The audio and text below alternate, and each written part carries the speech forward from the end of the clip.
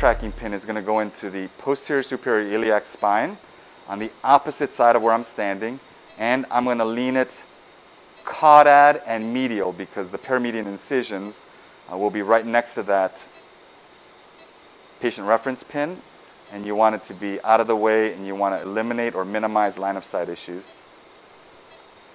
The camera is going to be right there at the base of the table or at the foot of the table looking up, and everything is going to be designed to allow us to use all our instruments and minimize line of sight issues. All right, draping the O-arm. Some people drape the patient. I like draping the O-arm, but it's always doable. You just have to plan ahead. You have to have a team that's used to using this machine. First exciting part of the case, just that sound just makes me feel like, okay, we're going to do a surgery today. All right, once I do the O-arm spin, I pull the O-arm out if necessary and bring in the C-arm. The C-arm is always set up on the opposite side of where I'm going to do the T-lift so that it can come in and take spot shots.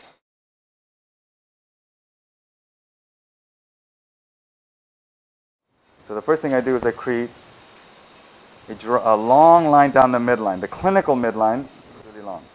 Now, I also want to make the line that goes this way directly in line with the disc of L4-5. So I'm looking up on the screen, and I've got this going down on a lateral image, right down the bullseye. Put a little line here, and I make a long perpendicular line. So now the surgical target side is 2 finger breadths over. That's about 4 centimeters. I make a long line there. And the length of the incision is 2 finger breadths, in part because that's the size of each screw sleeve, and they need to stick out of the skin later, so I can pass the rod. So I call it the 2-finger rule. 2 fingers out, 2 fingers long for every one level. And then I pre-inject everything with Marcaine, because I'm still a believer in the gate theory. I think it's part of the whole ERAS strategy.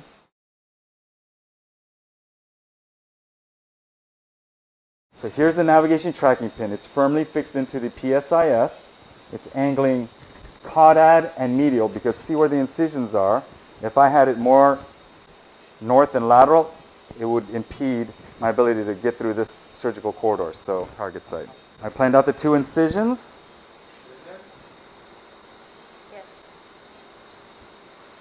Now the hard thing is the fascia, north and lateral, it would impede my ability to get through this surgical corridors. He's thin, but sometimes on a non-thin patient, the fascia is way deep.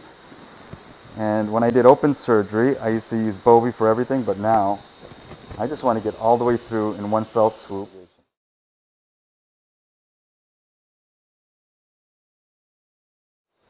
It can bleed a little bit when I first start, but once we pack this, it will stop bleeding very easily. Nav dilator. So you can use the nav dilator to confirm that you're at the correct facet joint.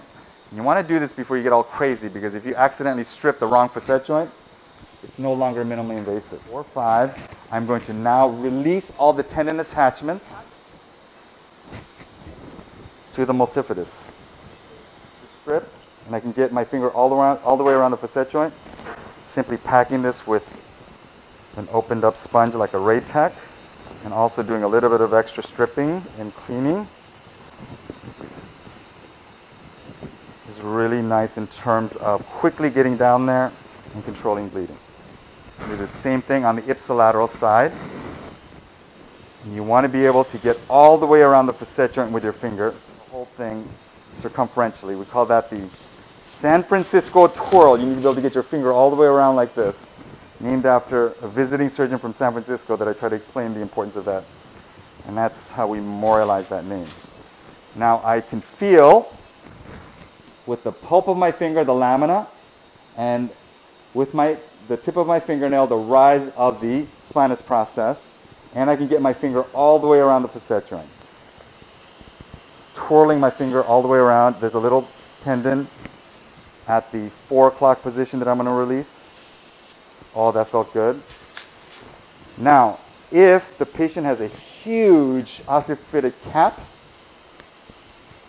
Like sometimes it measures over a centimeter. I want to reduce that down so when I drop the retractor, it doesn't sit perched up and lead to a lot of muscle creep. So I'll take the Lexel Rongeur, what it is. I will put this down closed. It's a tight fit over my finger, and I can percutaneously morselize that cap. Don't try to pull it out. You just want to morselize it. You can remove it once the retractor's in.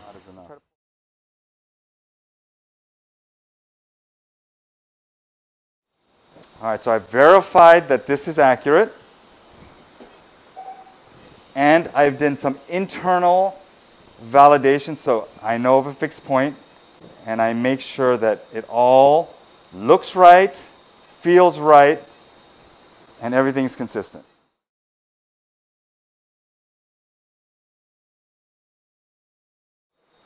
If you have navigation, then you can utilize what I call the cheating technique.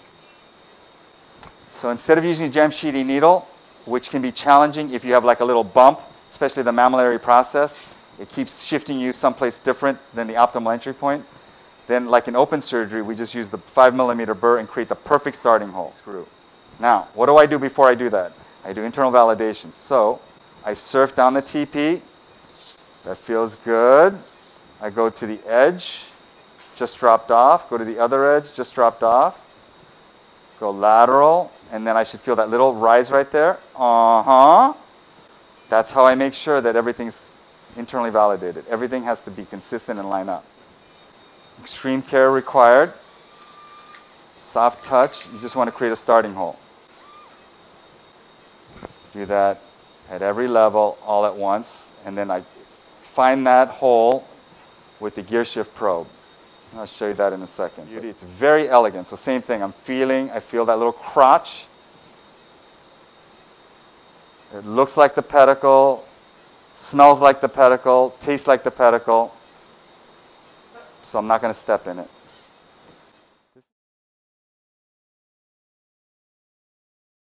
All right, so I've made the little starting holes with a 5mm burr very carefully. Now I'm going to use this straight gear shift probe that's navigated. I'm going to find that little hole, and then I'm going to just let it pull me down, just like in open surgery. All righty, so how hard is it to find that hole? About that hard. Now I'm just going to let it pull me down. Don't force anything. And I'm sure you know from open surgery, you can feel this going down. It's like an invitation. Please come in. It just feels so good. Look at that. It's going to be perfect. Surprisingly easy to find. So I just found that other screw hole. Now, I don't know if you can notice, but there's a little red dot on the gear shift. That's at 45mm. So look at that. Let's see. Why don't we put in a 45 screw? Because it looks like it's perfect. Did I find the hole again that easily? It's crazy. But it is what it is. Wow, this bone is really, really rock hard. Now, whenever I have trouble like this, I stop and ask myself, is that really like that? Or am I getting fooled by a problem with navigation? So I immediately go toward internal validation and verification mode. Call that the happy beep. Now I'm going to do the internal validation on the metal. Oh, yes, doctor. Same thing here. Oh, yes. Now, if I have to, I will tap this in because I do not want to plunge. That is going to be a good bite. Okay, I'm just past that sclerotic component, and now I can feel it pulling me down. All right, so now I've got the screw on navigation. I don't have anything other than the previous screw holes, and I can feel it pop into that little opening. And as I advance, it should feel like it's pulling me down. i.e., it should feel like a screw, no doubt. And that feels really good. And mostly, I'm just letting it pull me down.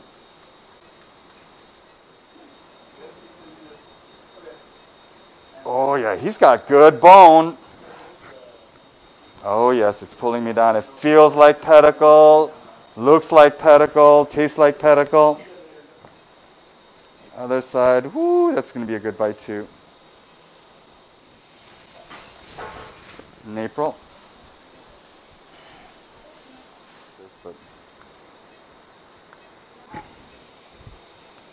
All right, so I've got the screws in. I'm going to check it on C-arm to make sure it's perfect, but you can see how these rod sleeves are going to get in my way if I want to do surgery. And the incisions are so small that there's not enough room for the rod sleeves and a retractor in there. So this system has the advantage that you can take off the rod sleeves and the tulip temporarily. And we'll put it back on right before we finish the construct.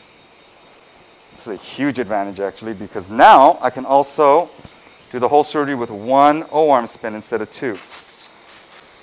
And that greatly improves workflow and decreases radiation exposure to the patient and the team. Lots of advantages. All right, here's the radiographic summary. I've got the screws in. That's the AP.